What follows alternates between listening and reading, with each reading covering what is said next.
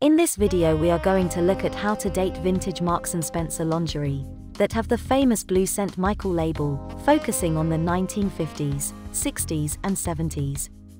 For more information on how to accurately date St. Michael labels, please visit the more comprehensive info guide on nylonnostalgia.com. Don't forget to subscribe to my channel by clicking this little red button here. By 1954, Marks & Spencer offered no less than 27 different styles of nylon slip in their stores. That's amazing. The St. Michael lingerie brand became synonymous with quality and choice. Here are some distinguishing features of 1950s St. Michael labels. The distinctive handwritten logo style was first introduced in 1951. The St. Michael logo was tilted slightly anti-clockwise to make room for the letters registered. The letters for registered were always in uppercase after St. Michael.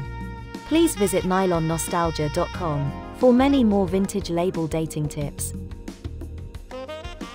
Now let's look at the 1960s. In the 60s, the logo was usually enclosed in a parallelogram-shaped box.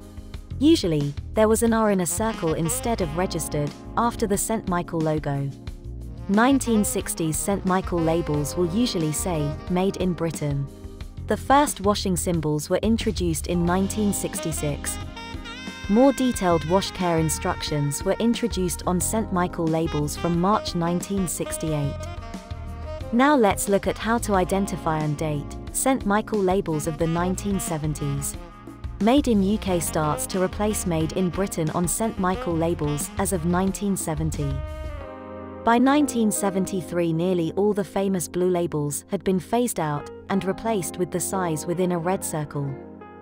As of mid-1972, Marks & Spencer started selling garments in their Canadian stores, with CA codes being shown on labeling. These labels also had some information written in French.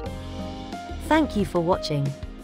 Don't forget to visit nylonnostalgia.com for more information about vintage lingerie. See you in the next video.